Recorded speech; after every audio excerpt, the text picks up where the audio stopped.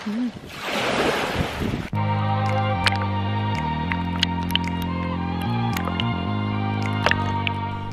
in 2015, I had the unbelievable opportunity to study tropical marine life as part of my undergrad course, when we spent 2 weeks studying mangroves, coral reefs, seagrass, all of these amazing ecosystems off a small island in Puerto Rico.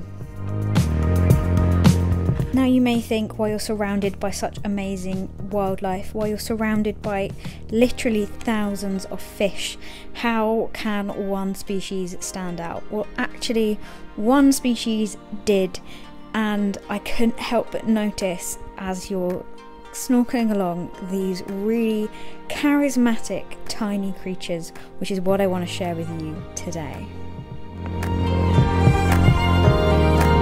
These are worms. Okay, don't click off yet. I know I've just cut from some very rough footage, but I want to talk about how awesome these creatures are before I show you the rest of the footage, which shows them doing why I absolutely think these things are so cool and so charismatic. But for me to start telling you guys about them, I'm going to launch into my sketchbook and start painting them. So if you're new to this channel and haven't seen a sketchbook sessions before, basically I paint and sketch a species in my sketchbook that I find weird or wonderful, while sharing footage and telling you guys all about that creature. So if that sounds like something you want to see, then make sure to subscribe to see a new video every single Wednesday, and to click the link here after the video is done, so that you can go and watch the rest of my series and get up to date on your weird marine creatures. Weird's the thing, really. Let's get into what is this weird worm creature thing that lives in the tropics. Well, it's actually called a Christmas tree worm. So before we go any further, I think it's only right that we get in the festive spirit. I think that's better. So these colourful Christmas tree shaped parts of this worm are actually its feeding appendages, which is where it filters particles out of the water and then can direct them back down to the main body and the stomach, where it can be, consumed. But these are really cool in that they don't just take in all particles. They know what particles they want. Anything too big, it gets chucked off, and anything that is perfect kind of gets wiggled its way all the way down these fan circle Christmas tree branches to the main body. And they also, if they pick up sand, are able to redirect that to special glands that the worm has in its body, that it then helps to build the tube which the main body is kind of protected in. Before we move on, I have a slight apology to make.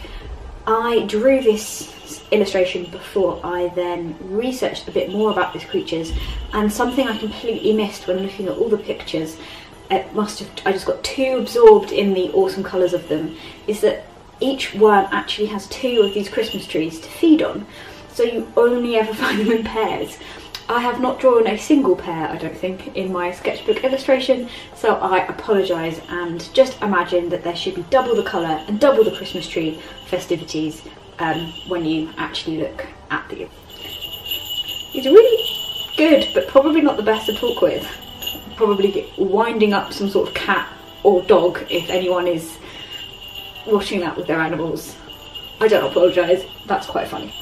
If that's happening to you, let me know in the comments. Please watch it with your animals. So the tube of these worms, you can't actually really see them, especially not in the footage that I showed you earlier, and you can't see it in the illustration, and that's not because, unlike the second Christmas tree, I forgot to include it. It's because they actually hide themselves in hard corals. Now, they don't bury themselves and they can't dig into the corals, but they kind of stand their ground, and over a while, a long period, these corals will actually grow around the tubes of the worm, so that the worm is kind of, the main body of the worm is completely covered, and all that you see is these feeding appendages. And the reason why that is so useful and so great for this species is the reason I love them so much, and why in a giant coral reef filled with beautiful fish and gorgeous corals, how you can't not see these charismatic little guys, because whenever you snorkel anywhere close to them, they do this.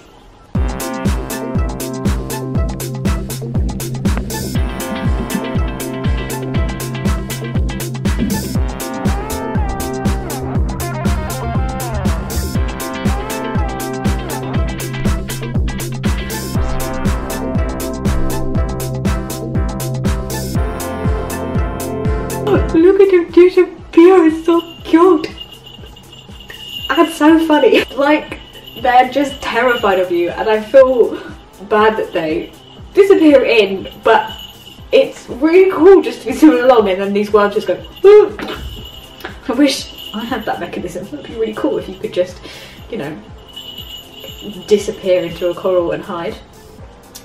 But that's a basic protective mechanism. It means that they can shoot their Christmas trees back into their body and just be inside the coral and be protected from big scary looking humans, but more importantly from predators that are likely to eat the colourful looking Christmas trees. So that is the Christmas tree worm. It's been super cool. I love it. I just remember having so much fun filming these creatures on my tiny little GoPro while I was probably supposed to be doing work.